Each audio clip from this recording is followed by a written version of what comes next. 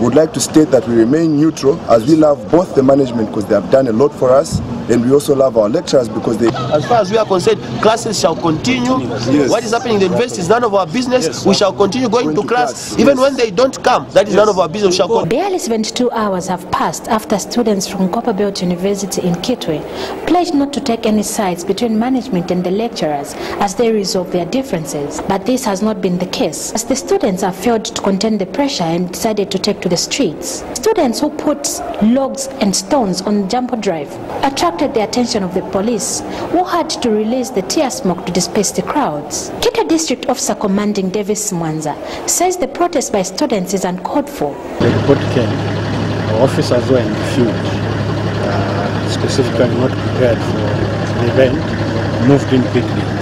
Then the backup moved in later. So at first the students were in small numbers, but slowly they were building up. So we had to go for enforcement. As you've seen, order has been restored. Order has been restored in the institution.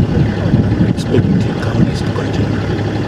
One resort to restore order is for the parents who are being taxpayers.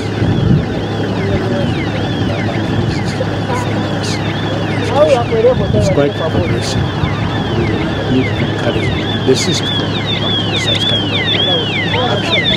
There are so many avenues of airing grievances. We expect the leadership, the union leaders to address them and talk to them.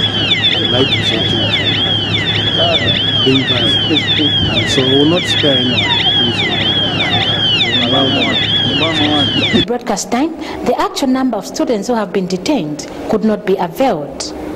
With this result, one wonders how problems at the institution will be resolved, as currently lecturers have vowed not to go back to class until the Vice Chancellor, Professor Nelson Ngoma, and the entire management resigns.